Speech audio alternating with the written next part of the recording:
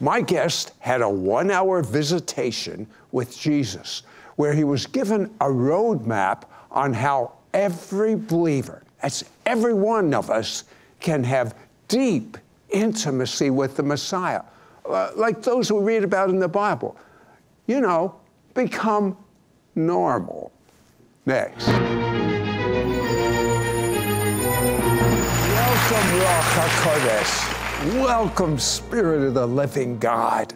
I'm reminded of my friend Catherine Coleman. She would say, don't grieve the Holy Spirit. He's all that I have. And I tell you, he is all that I have, and he's more than enough. My guest, Freddy Ramirez, encountered supernatural evil as a young child. Tell me about it. Sid, I wish I could tell you that the first experience I had was with heaven, but unfortunately it wasn't. But there's something I want to say. I had a supernatural encounter with the darkness at a young age at 5 years old. But even as preparation, and even now, I'm just hearing the Holy Spirit tell me that there are people that are watching, that are being tormented by demonic spirits, even as I was from the ages of 5 years old all the way to 18, 19 years old. You know, I was born in the Dominican Republic and I was living there, and my parents left me off at my grandmother's house. And one day there was a heavy thunderstorm. And I remember that I go out to the backyard to go pick up my dog to bring her back inside. And as I do that, there's this strong lightning that strikes almost right in front of me. And the best way that I can describe how this happened is it felt like I was absorbed into the lightning. And as a 5-year-old kid, Sid, I saw 12 shadows. I couldn't see their faces, and they just stood there and just looked at me. Now, I'm spooked out as a 5-year-old, and I go inside. I tell my aunt what's happening. She tries to close all of the windows and the doors, but the winds are blowing so strongly in the house that she's struggling. So I'm scared even more, so I go to my safe space, which was my grandmother. I saw something that it took me a while to really get over. My grandmother's eyes started rolling back to, it was just pure white. And she started saying this name out loud, and I remembered it because it traumatized me so much. She started saying Santa Barbara, Santa Barbara, Santa Barbara, which later I found out that is associated with Santeria or voodoo as well. She grabs me by the hand and she takes me to the front door. And the moment that the door opens, another lightning strikes right in front of me. But this time, there's a shadow of a woman that comes in. I let go of my grandmother's hand and I run to her room and I hide under her bed. And for years, I kept this completely secret. I remember it was until the age of 13 that I told my father, which is his mother, but my dad was just like, well, come on, Freddie. I mean, no, my mom was a Christian, so I was like, okay, I'm not gonna bring it up again. And when I tell my mother, she tells me, that makes sense. And I'm like, wait, what? What do you mean that makes sense? And she begins to explain to me, Freddie, what you don't know is that your grandmother was associated with a family friend that was practicing voodoo. And she hated my mother. And so much so that she told my mother, I went to Haiti and I spent a whole weekend there doing a voodoo ritual to curse your son and to give him over to Satan. I asked her, well, where is she now? Because in my heart, I wanted to, as weird as this may sound, I wanted to bless her. I wanted to preach to her, but I also wanted to thank her as well. Because what the enemy meant for evil, God had turned it around for his good. She had a mysterious brain tumor the doctors could not explain, and she tragically passed away a couple years after that. See, one of the things that we need to understand is that when you mess with the demonic will start to mess back with you. When you moved to the U.S., it even got worse. You were, some of the things you were involved in called sleep paralysis. How did you get out of that? It was very difficult, Sid. For many years, even after 5 years when I came to this country, there were moments where I was suffering from sleep paralysis every single night. What is sleep paralysis? Sleep paralysis is the technical term that they give, but it's totally a demonic spirit. It's when you're sleeping and you're awake, your mind is awake, your eyes are open, but your body is completely asleep, you're frozen. And so you are literally paralyzed. That's why they call it sleep paralysis. There's one moment where I remember that I was just praying and just hoping that God would come and rescue me. And I was just scared. And so I remember one day that I whispered the name Jesus and every demon just completely left. But the victory truly happened when I gave my life to the Lord. That's really when it began to happen, because when I started to build a relationship with God, and I'll tell you this, even when I started coming to the Lord, I still suffered from these demonic visitations. But one day in prayer, the Lord told me, Freddie, I want you to take authority over what's happening to you. I want you to command my angels to stand watch over you. And so I did exactly what the Holy Spirit told me to do. I said, in the name of Jesus, I command angels to stand guard in my room, and I command all demonic spirits to never visit me ever again. So what happened? And in that moment, Sid, I'll tell you, I was so excited. At that time, I was scared of going to sleep. But now I was excited to go to sleep because I would literally see angels standing in my room. And I've never suffered a sleep paralysis ever since that one time. Pray for people, not just sleep paralysis, but sleep problems right now. Yes, I want to pray for everyone that is watching at home. You're having problems having to sleep. You may not be even seeing demons, but I'm just even hearing that there's people that you suffer from migraines even when you're trying to sleep. Your mind is just running wild and you have no peace.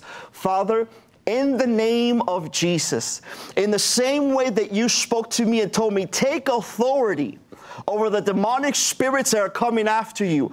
Lord, right now, in the name of Jesus, in the authority that you have given to us because of what you did on the cross, we command every spirit to leave your people alone. And we speak your peace into the minds of your sons and your daughters. Father, we declare every single person that is being robbed of their rest, I declare, God, you give them supernatural rest in Jesus' mighty name. You walked into a church, a real church. What happened?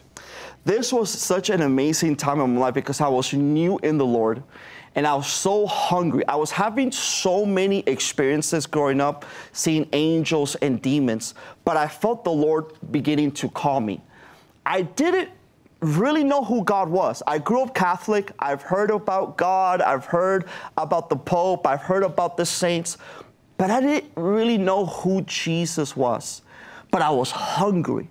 And so I remember one day, I got up early in the morning to pray, and I go to this church building, and I start walking towards the front, and all of a sudden, I see this tall man in a white robe. I couldn't see his face. He walked, but he walked in a speed that just did not make sense. It was like he was walking, but he was running at the same time. He walks right through me. Through you? Literally right through me. I was completely amazed. So I remember I turned around, and when I turn around, I just see like a sizzling smoke just appear. And I see him walk into the back and just disappear. But the beautiful thing, Sid, is that when I see him walk away and disappear, I could see countless of angels in the back room. So intercessors are praying in the front, but I see angels praising God and dancing in the back. And after the prayer is over, I see this a friend of mine that I recognize, and I explained to him exactly what just happened to me. And he began to tell me, just like, oh my God, you saw Jesus. That was Jesus. He was coming after you. And I'm like, Jesus? And I can tell you, Sid, I didn't understand what happened to me in my life in that moment, but something changed. Something really changed inside of me. It's almost the best way that I can describe it, is I felt like God took me, God took my heart, and He's kept it really ever since. Now comes the most amazing 1 hour visitation with this same Jesus that gifted Freddy with the supernatural gift of prophecy, healing, and deliverance, and commissioned him to teach God's priority. You'll be surprised, it's not souls. Be right back. Hey, this is Freddy Ramirez, and I am so excited to offer you this CD audio teaching called Knowing His Spirit. One of the questions that I get asked the most is, how do I encounter Jesus? How do I develop a closer relationship with the Holy Spirit to experience the heavenly realm? God wanted to teach me how to encounter Him. We have more than 50 recorded, known testimonies of people who've had encounters with the heavenly realm. And many of them are corporate encounters. Groups of people saw the same exact thing. They've all experienced that heavenly realm together. I want to let you know that this is possible. And in this audio teaching, I'm going to give you the keys on how you can begin to walk that life into the encounter realm of heaven. One of the biggest challenges that we see in the body of Christ is that we don't walk in the spiritual and the spirituality that has been given to us through relationship with the Holy Spirit. You know, many people believe that encounters is just a luxurious thing. It's only for big apostles and prophets. But as we read throughout the Bible, encounters was for every single believer. And the way that we begin to see this and we begin to operate in this is through friendship with the Holy Spirit. When you begin to operate out of a friendship with the Holy Spirit, then by nature, you become spiritual. I'm so excited to be able to share with you personal stories and visitations that God has given me that will allow you to grow in your relationship with God and take it to a complete new level. And so I want to teach you how you can be spiritual and how you can commune with God. Learn how to encounter the realm of heaven. It's easier than you may think. Just call or go online at sidroth.org/9964 and make your donation of $15 to get Freddy's brand new exclusive audio CD, Knowing His Spirit. Then choose to receive your CD by mail with shipping and handling included, or choose the digital download option.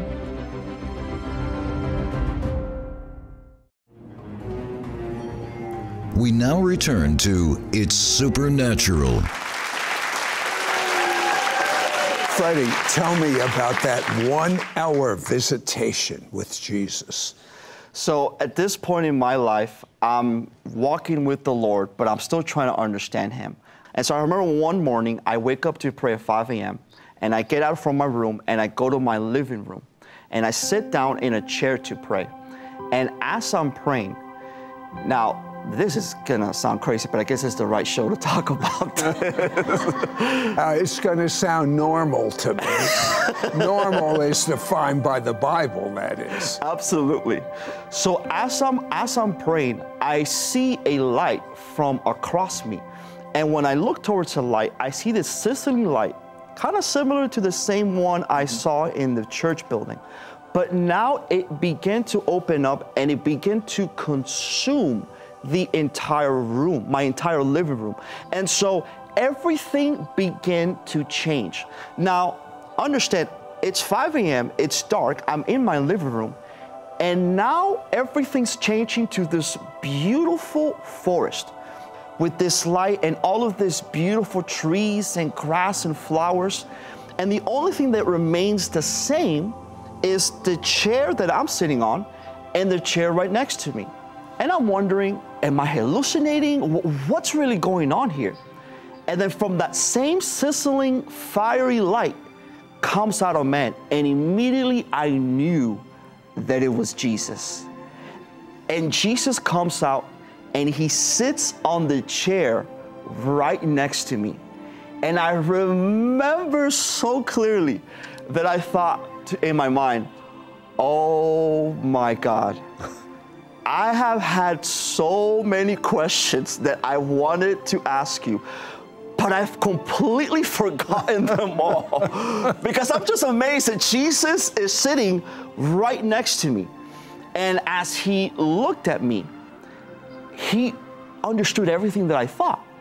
I was surprised. It was like he responded in thoughts. In thoughts. And you heard what his response. And he just put me at ease. And the best way that I can describe what I felt when I was sitting next to Jesus is I felt that majesty. Listen, when Jesus appears, it's not, am I gonna worship? No, your body just knows to worship the creator that made it.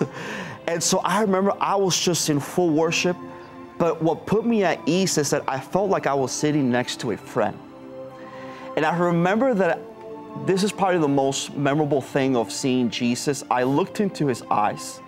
And I know the Bible talks in the book of Revelations of how Jesus has an eyes of fire, but the truth that I've learned about Jesus is that Jesus can do whatever he wants. I looked into his eyes, and it's not just that they were blue, but I could see the ocean in his eyes. They were alive, Sid. It wasn't just a picture. As I looked into his eyes, it's almost like I was getting absorbed by oceans of love. And I just completely just felt the presence and the love of God that he had for me. But even before I asked him, he told me, you have questions for me. Ask me. I was just like, okay. So I asked him, why did you allow all of those things that happened to me when I was 5 years old? I was just like, I went through so much suffering, Lord. Where were you? And I'll never forget, Jesus looked at me with sadness in his eyes. And it was in that moment that I understood that he felt the pain more than I did. He felt much more compassion and much more sorrow than what I did. But Jesus looked at me, he told me, Freddie, even though you didn't see me, and even though you didn't feel me, I was there. I protected you. And I brought you out of this darkness so that I can meet with you. And because I have a purpose and a call for your life. And so we began to have conversations for about an hour, and it was amazing. And then there came a point where Jesus got up and he said, I gotta go. And I'm like, will we do this again? And he told me, I'm gonna teach you how to encounter me. And he said, Freddie, you need to understand, it's not about you. I want to train you to encounter me so that you can teach my people how to encounter me. Because I want to have an intimate relationship with my people. Well, that actually leads you to this question. When Freddie said, our major priority is not souls, yes, I live for people to come to know the Messiah. What did Jesus mean?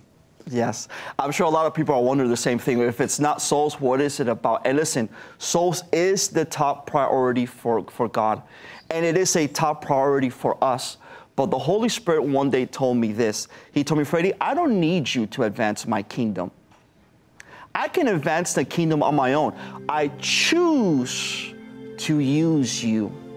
But my priority, our priority, is to have relationship with our Father. Everything flows from that place. If we don't have relationship with God, what power do we have to save? We don't even have the power to bring anyone to Christ if it's not through the Holy Spirit. See, sometimes we think that if we want them to be convicted, we have to see it. But the truth of that Jesus really began to teach me is if we just learn to plant the seed, if we just learn to preach the gospel, if we just learn to bring the good news of Jesus, the Holy Spirit will do his job of convicting them of their sin. And all we have to do is collect the harvest that is coming for us. Some people think that their ministry is their purpose, but you say there's a higher purpose. Absolutely. It's not a pastor, it's not a prophet, it's not an evangelist, but it's a son, it's a daughter. It's higher than being an apostle or a prophet. Because a son and a daughter, it means that you have a close, intimate relationship with the Spirit of God. And when you begin to flow out of that place of sonship, when you just learn to be a son and a daughter first, then everything just begins to flow. Ministry flows out of the place of sonship. Ministry flows out of the place of intimate relationship with the Holy Spirit. I love what you said earlier when you were quoting Catherine Kuhlman, which is, don't grieve the Holy Spirit, because he is all that I have. And I've learned that's what Jesus wants to lead us all to. When we come to the point and we can say, you know what, I may have a ministry, I may have all of these wonderful things that's happening in my life, but nothing means more than my relationship with the Holy Spirit.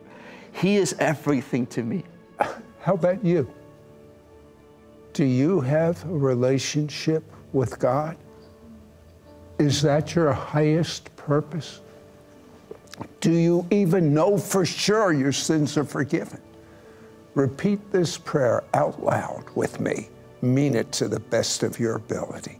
Dear God, I've made so many mistakes. I'm so sorry. I believe your blood washes me clean. And now that I'm clean, I ask Jesus to live inside of me. And be my Lord and Savior. Amen. Freddie, what is God about ready to do in America? I had a vision where I was standing in front of this like traditional Southern church building. And I see the devil and an army of demons.